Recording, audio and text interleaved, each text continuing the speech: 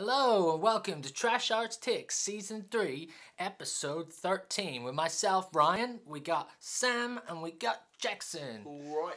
So this week, guys, Sam's going to bring us up to speed with everything industry, and then we're actually going to be looking at our good friend Tom Lee Rutters' film, the Bella in Wych Elm. Bella in the Wych Elm, which is actually a real fantastic watch. So we're going to be discussing that and what we liked about it. And then we're actually going to be discussing a scene from Children of Men. We're actually going to be doing a new topic where every other week one of us will pick a particular scene from a particular film, and then we kind of dissect it and discuss exactly what we like about it, or equally what we didn't like. So without further ado, over to you, Sam, for industry. So HBO Max have been moving forward with a Batgirl film. Obviously referring to Batman and not just a girl who's a bat. I saw a bat last night. Oh. They've decided from Ryan. They've decided to go the directors of Bad Boys for Life, which was the Will Smith and Martin Lawrence film that came out last year, which weirdly was one of the most, was the most successful film last year.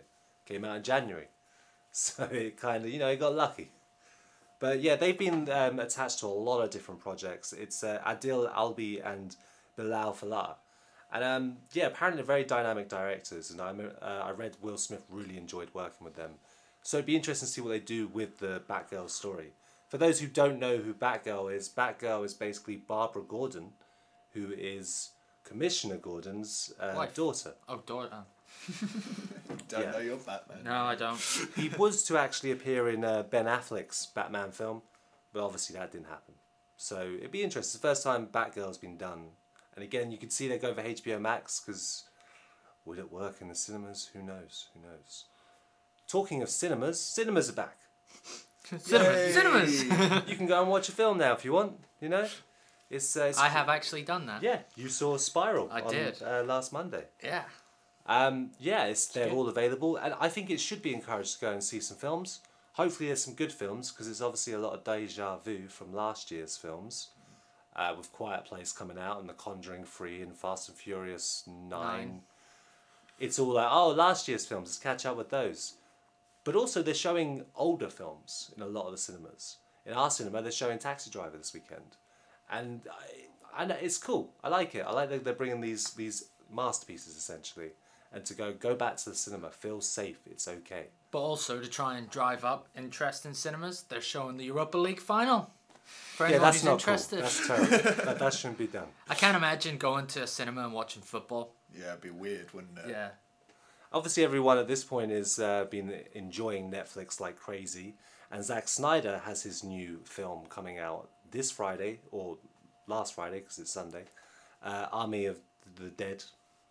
His old zombie film. He's also been talking about some ideas he wants to do after that. Now, he's pretty much done with comic book movies, thank God. He wants to do a George Washington movie, but take it in a mythical, kind of mystical direction. So it kind of sounds like 300, but for George Washington. Right. Did they not do something like that? I know it wasn't him, but they did something like that for Lincoln. It's like Lincoln versus vampires or something. But yeah, he was a vampire hunter. That was it. And that was part of that whole kind of mixing period books or period stories in with horror. Because you had Pride, Prejudice and zombies and stuff like that. This sounds more like Zack Snyder wanting to do a comic book version of George Washington. Yeah. I don't know if we need films about old presidents and certain ideas that people carry out. But at the same time, I'm not American. Obviously, he'd have more of an interest in doing about the four founders or whatever they're called than me, Yeah. There's going to be an Attack the Block sequel. Seen that. Yeah, which is pretty awesome because the film obviously came out way back in 2011. It's actually the 10-year anniversary of it. And it made John Boyega's career. And he's actually going back and same reprising director. And it's because it's been so beloved and it was a big hit in America. Maybe not commercially, but in cult. Like, it really developed, people were buying it on DVD, and it carried on. And it's one of those films that people always keep going back to, wanting him to be as good as those films. So I think it's good they're bringing it back. It's an interesting...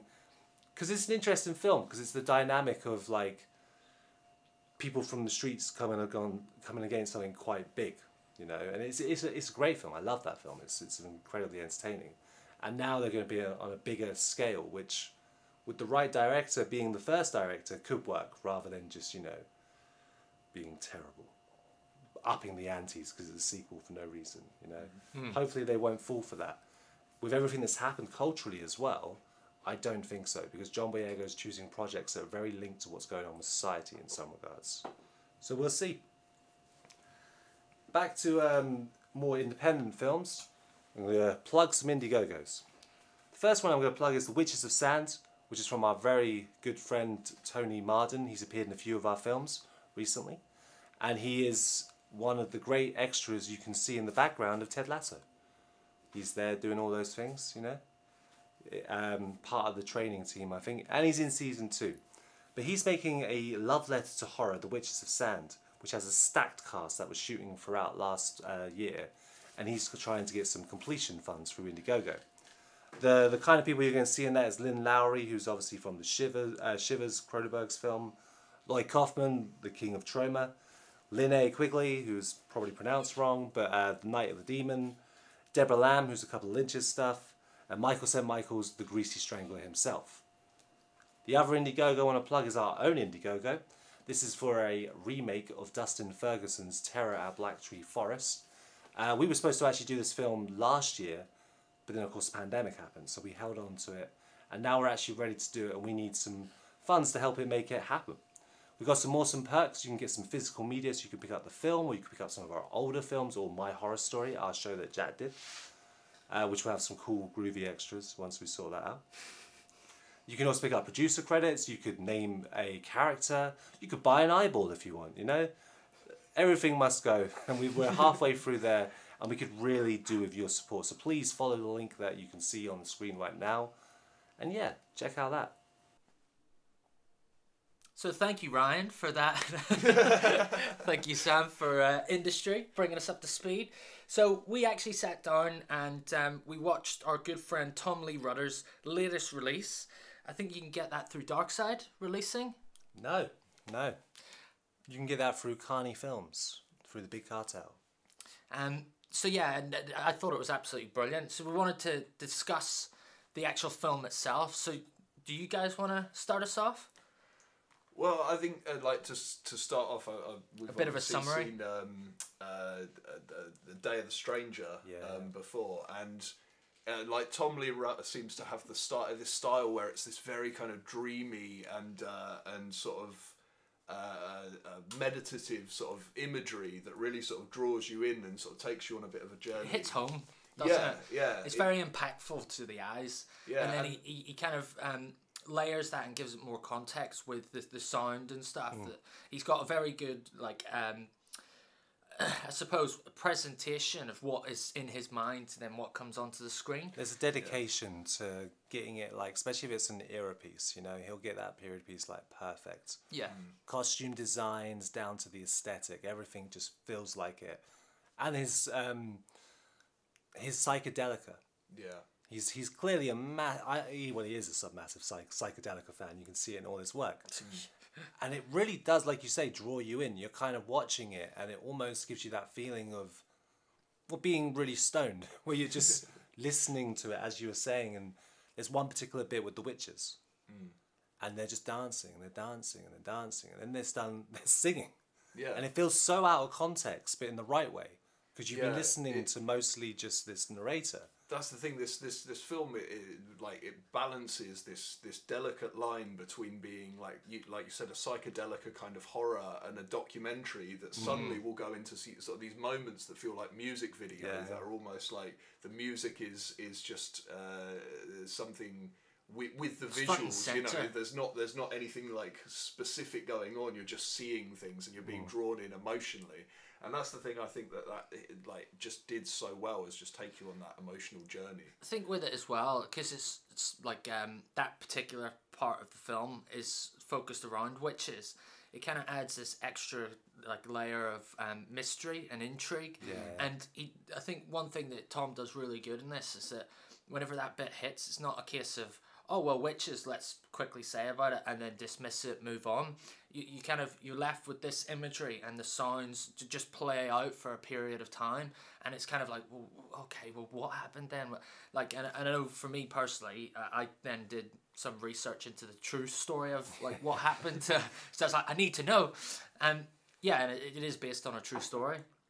And but yeah, that one particular scene, it just holds its ground and it leaves that intrigue, and it lets the music and the imagery sort of take front and center stage, and captivate your mind. Well, I think that's sort of that's well done by that sort of first scene of like where the boys are going through the woods kind of thing, and they you know what they're going to discover because you kind of know story, where it's going, but the way that you're sort of following them deeper and deeper into the woods as they climb these sort of trees and sort of find these things, and they're like leaning round certain places, and it just builds up that tension of like you're in the middle of nowhere, you're sort of sneaking into some obscure bit of land that well, it's not private many as people well. go to. Yeah, they said that, and that was one of the reasons that they didn't actually report the body initially, which I thought was again, I know that that's probably like the truth of it, but you add that in quite subtly. Again, it adds depth to it, and it gives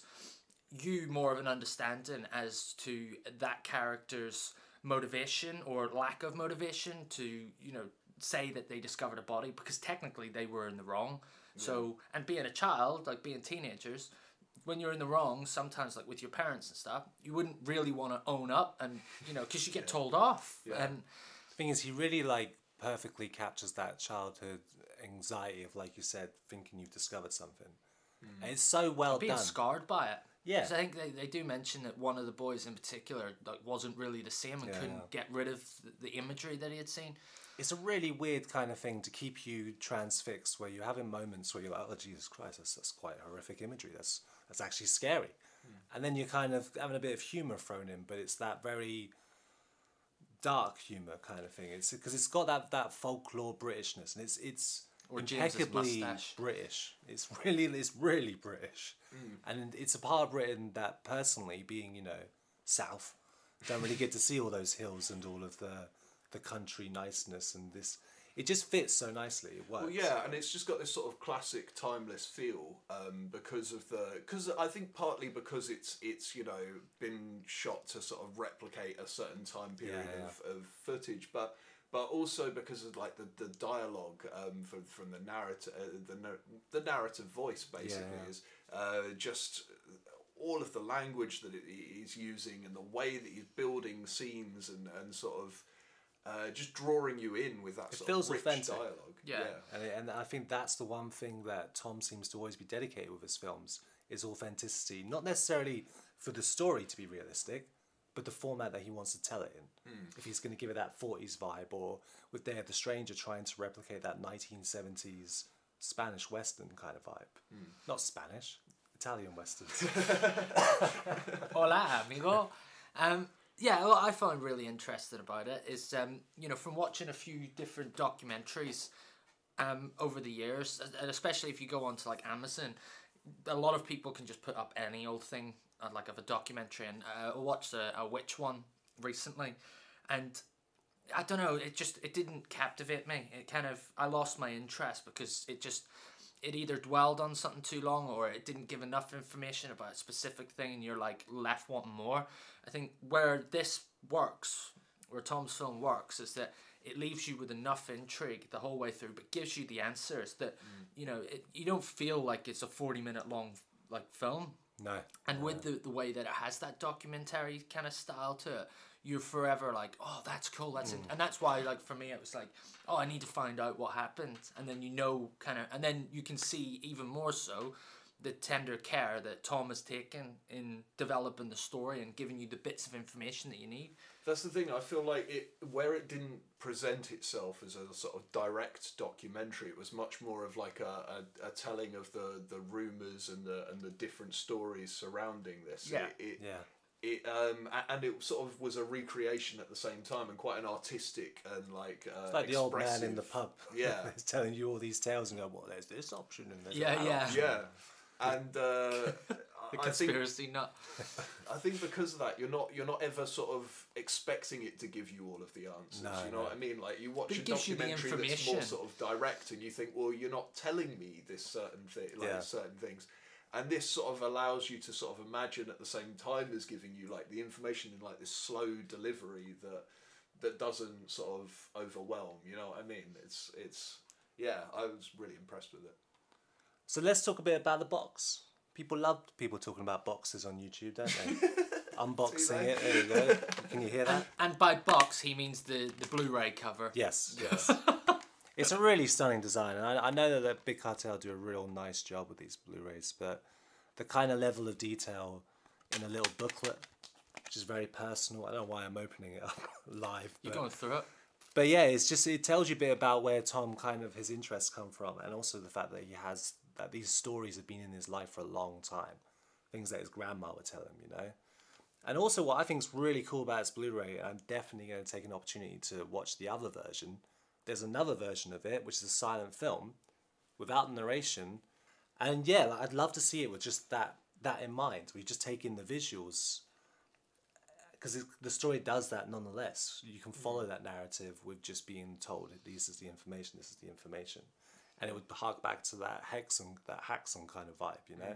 Well, I think that's the thing, is that the film sort of works as a silent film at the same time, and especially with certain things like the graphics that came up of the phone ringing, just that like almost comic booky moment that was thrown in there that didn't feel out of place in the slightest, but sort of added this like level of lightness, of like you know, acknowledging that you're watching a film and it's a recreation without doing it too directly. I think it's an interesting one, isn't it? Because I suppose if you wanted to go into detail of it, that kind of is an in-depth or a slightly in-depth look at like Tom's mindset.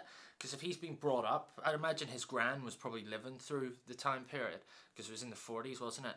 So she would have like probably bared witness to the stories as they were happening, and then for that to then be like throughout Tom's life as he's growing up, whenever you have something like that, I suppose it becomes normal, almost normal. So you do have your everyday life things happening, so there is comedy within everyday life while there is seriousness. So to add that into the actual show itself, or the film itself, I think that was kind of cool, and it worked. Yeah. So we recommend the film to people. Yeah. Then, yeah. Yeah, strongly. Yeah. Awesome. So guys, we wanted to introduce to you a brand new section within our podcast, which we like to call Scenes We Love. And the idea behind it is every few weeks or every week, one of us will pick a scene, and then we like to sort of analyse that scene and basically talk about what we loved about it and what makes it special for us individually, and then discuss it amongst ourselves and kind of understand other scenes or how certain scenes or films may have influenced the scenes that we've selected. I realise I've said scenes a lot, so I'm going to move on, and this week we're going to discuss Children of Men. So the thing that stands out for me about this film, well actually nothing really stands out about the film, because at the time I didn't really like it, but I always remember being 14 years old when this film came out, and the particular tracking shot, and it's the long take, the third one towards the end of the film, and it's in the middle of a, you know, kind of unrest, civil war going on. It's what you can imagine like Gaza being like these days. Can we link that YouTube video in the probably. Yeah, cool. So yeah, the link will be in the description if you want to check it out. But basically, yeah, it's just turmoil. The premise of the film is you've got the British government, you've got militant sort of rebel group that are uprising against them. But the idea is that no one can get pregnant. No, there hasn't been any pregnancies for the last 18 years. And Theo, who's played by Clive Owen, has come into contact with a woman called Kay, who is pregnant. And he takes it upon himself to look after her and try and protect her. And, you know, he joins or uses the rebels' help, the militant group's help. But then it turns out that they've got their own agendas. So he's kind of on his own trying to protect her. And this particular scene is the rebel group and their leader, Luke, effectively kidnaps Key, and she's had the baby at this point, and the tracking shot just follows them through this war zone, and in particular Clive Owen, and his mission to basically free her, get her from Luke's capture, and the way that it kind of takes you through this torn world, or area, location, I just think was absolutely fascinating. The visuals, the way that they even pull off some sort of, I imagine they did it in post, but the CGI and the gunshots, and just to get everyone in sync, because I imagine that would have taken countless amount of takes. And it's not just a tracking shot that's like 1-2 minutes long, it's 6.5 minutes. So 6.5 minutes, it goes all the way through a building, and you see, I mean, there are moments in there that are clearly, you can put cuts in there because you're focusing on a wall or something like that. There's ways to get around that kind of thing. But nonetheless, the skill to actually pull that off is still like phenomenal. And the way that the scene sort of captivates you and keeps you in that moment, feeling like you're really seeing it. Feeling like it's real footage that's being captured. The cameraman is there in some ways, and they're almost like a journalist, we were saying while watching the scene, and they're trying to capture all these moments at the side, so you see all these people who are mourning loved ones that have died and been shot or killed in some other capacity. You're seeing sort of people dying there, and it's really frantic, powerful, and but it's frantic, but it's not frantic in the way where it's like like if you get found footage handheld recorded, it's if you think of Cloverfield, for example, it's very like all over the place and erratic, whereas this is like controlled. Get like information taken. That's happening over there. Crap. We're running now. Okay. And exceptionally well paced as well. Yeah, exactly. You notice sometimes, well, Clive Owen's character, he'll look in a direction and the camera will show you around. Then by that point, it's returned to him. The whole scenario's kind of changed a little bit. There's one particular bit where the tank just suddenly appears. And you know there's something coming because you're running around. By the time the camera's spun around, the whole it's just elevated to more of a chaotic sequence. But it gradually goes up in elements of risk, doesn't it? And you feel that tension, especially like when you see that tank, you're thinking, oh crap, the next bad thing's about to happen. Then as he gets closer to the building, there's another tank that's already there that blows out a proportion of the building. It's never forced though, because modern filmmaking does that kind of thing where it takes you on a roller coaster computer game sense, but because it's more measured, you genuinely, for a moment, you get this gut punch feeling where you feel like, this is what it must feel like when you're in a war zone. Yeah, and really... the thing is, he's not a combatant. He's not fighting. He's just trying to get through it. He's trying to, and you're seeing all these other civilians that are fleeing. You see mostly civilians during that, and those are the people that are really the people that suffer from war, and that's what that film captures and shows so well. Is that you've got dead combatants on either side, but it's the civilians who've done nothing that are just in the midst that are getting torn apart. And I wanted to mention just about the music in that scene, because if you noticed it really it continuously just built up this kind of like almost horror-esque kind of element to it. And there was no payoff. There was no musical payoff in that. And I know what the next scene that comes after is. With the ceasefire and them being allowed to walk out and like that sort of power of building it with no sort of musical sort of big moment to pay off, a big heroic that works though, because totally. If you think of other tracking shots, they kind of fill the space with a musical score, and that kind of sets the pace or whatever of that particular tracking shot. Whereas this, you're meant to be taken in by the elements and the experience of what's going on around and within the scene, especially with the way, like you said, Sam, that it sort of changes. Well, I think you said it, Jack. It changes the angles and sort of looks at where Clive Owen's looking, and it kind of keeps you there in the environment. And like even the bit where he gets up to the building, and the civilians come out, and again it just shows the tragedy of war, and you know, civil war, like especially when the civilians come out and they got their white flags and everything, they just get gunned down. And it's like then he runs past that and you're like, crap. Yeah. I think that's the thing, the visceralness of it, like they really want you to feel like you're there, hence why there's literally blood on the screen. Yeah, And the thing is, it doesn't feel cheap.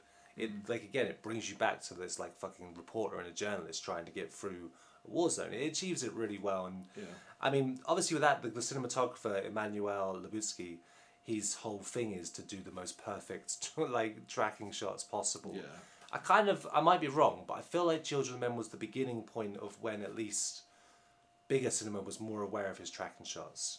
Because obviously The Revenant, Birdman in particular, of course, even Gravity, these are beautiful continuous shots that are so controlled, but never to the point where it feels manufactured. Yeah. And he's so good at doing that. Yeah. Definitely. And I think on your point of being in the scene, I noticed as well, you spend more of your time on the back of Clive Owen's head than you do on his face. Yeah. And that's sort of like rare for a scene like that. You're not focusing on the person trying to get through, the individual. You're seeing the scene as it is. You're sort of like, I don't know, feeling more than just like connected to that character. Well, again, it's that journalist feel, isn't it? You wouldn't be in front of a journalist as they're running through a thing. You know, the cameraman, it feels like another character that's there. Yeah. But you could say like the cameraman could be ahead, and at times whenever the cameraman does get ahead, it brings it back like, oh, you still with me? Like whenever the cameraman gets into the building first, or at least to the entrance of the building, then it cuts round to Clive Owen and he jumps the wall, and then it follows him in. Yeah. But as well, to sort of reinforce that point, that you're on this journey with Clive Owen, Theo, his character, it's kind of interesting that you see the group that he's with initially. So you've got the Key with her baby, she's being pushed around in a wheelchair, but you have two other civilians, and one of them gets quickly like taken out, shot whenever they get captured, and then Key gets taken. Gets taken. Yeah, and then the woman that sort of takes over to the little tunnel, and they're hiding away from the tank and the armed forces coming. He basically tells her to stay there. So it's almost like everyone's getting picked off, but the reporter and him. It's like it adds extra tension to that. It's like when is the cameraman effectively gonna get taken out? When is Clive Owen gonna get taken out? You never really feel like he's gonna be the victor in this. Like the odds are stacked against him. Yeah. It's interesting with that film because like there's a couple of brilliant continuous shots, and personally the one I like, the one I connect with the most is the one inside the car. Is that Julian Moore gets shot? Yeah. Because the whole tone of the film completely changes within a second. They're all loving and like laughing and having a bit of a joke in the car, and then boom, she's shot, and it's that continuous thing.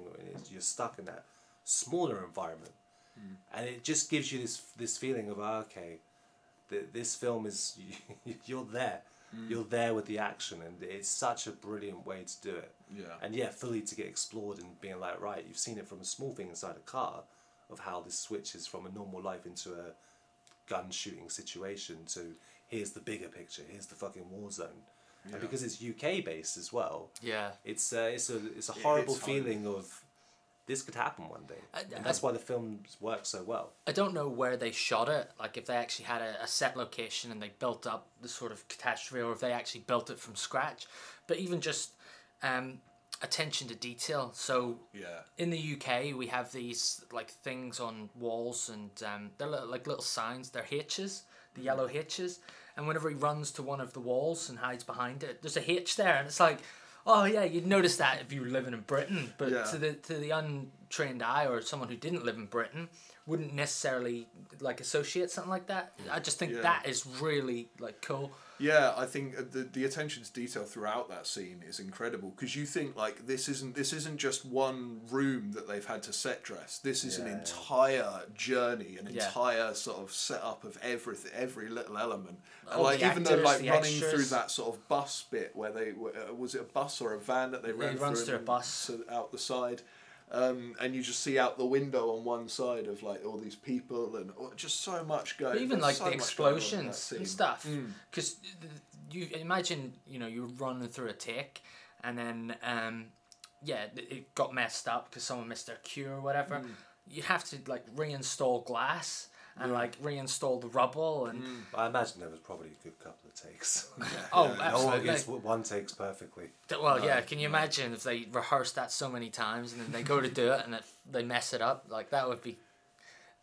But the other point I was going to make about the scene is, despite the heaviness and the serious subject matter, you've got that like brief moment of comedy where he runs across and as he's as trying to dodge these bullets, jumps and knocks into a few people who are hidden next to him, and he goes, "Oh, sorry," like that, and gets up and carries on. And it's just such a moment of sort of like normal human behaviour in this sort of scene of chaos, like this little sort of glimpse of order that is just funny in that moment. That's what I said to you, Jack. It's like, oh, at least he's still got manners. Like, I just I whenever I was 14 and I watched that, there was nothing really else that stood out to me about the film. Like I thought I think you should probably rewatch it. Probably now, in my mindset these days, I'd actually really enjoy it, but I've never really been a massive fan of Clive Owen. I think like his acting comes across as a bit stale sometimes, so I couldn't invest in his character so much. And I just didn't think the story was executed. Like the idea of the story is really cool, the concept of it, but the way that it was executed was a little bit iffy for me. But the tracking shot within that always stood out for me. I can think of other tracking shots, but they don't ring as true as what this one does. And just the carnage, the chaos, the way everyone had to hit their marks, the cues. And then the kind of, I know you said with the music, there's no climax. But I think the climax within the actual on-screen is when they do make that first cut and then they do have the ceasefire. So cut in terms of they end the tracking shot. I think that moment where they're just walking through the building and leaving it, and you've got British soldiers and the rebels and civilians. That was just brilliant. Like that's Well, I like the fact there's no musical payoff, because you build up that climax and then the threat of tension is still kind of there, even though the piece is there, because you're surrounded by soldiers and guns still. It's and still rubble and it's still quite a scary scenario. And I think the payoff and the music cue is almost through the baby. Because everyone's like in awe. It's been 18 years since someone had a baby. Yeah, it's like this is the first time anyone in 18 years has seen a baby. And of course, the end of that shot is that sort of the scene, the shot that we're talking about is the baby's crying, and it sort of draws you up the stairs as he follows it to try and find this baby. And obviously, it's such an important aspect to the film that this is the first baby for 18 years. You know. It's powerful. So guys, we hope that you enjoyed this week's podcast. As ever, leave us a like, leave a comment. Leave a comment as well if there's any sort of scenes that you think that we should talk about, or even if you just want to tell us a scene, your favourite scene, that'd be cool. Subscribe as ever, and keep up to date with everything Trash Arts. Other than that, Trash Arts take out. Bye. Ta-da. What was that, like 15?